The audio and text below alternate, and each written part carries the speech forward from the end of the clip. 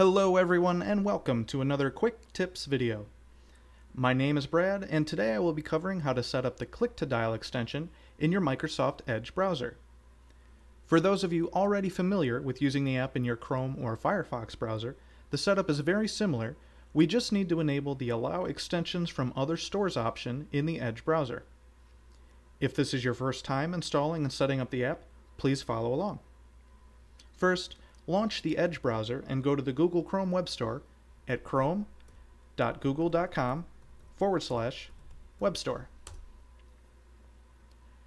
In the Search the Store field, you can search for the click-to-dial Hosted PBX.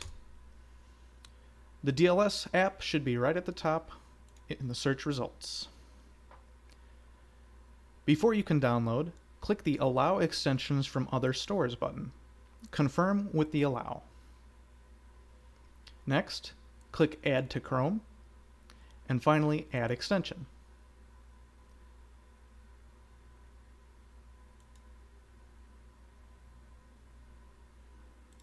If using the desktop application, click the radio button and proceed to fill out your hosted PBX domain name,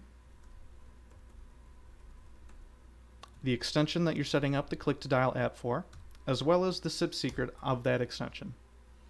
You can click the test button to confirm the connection. Otherwise, save your preferences and you're good to go.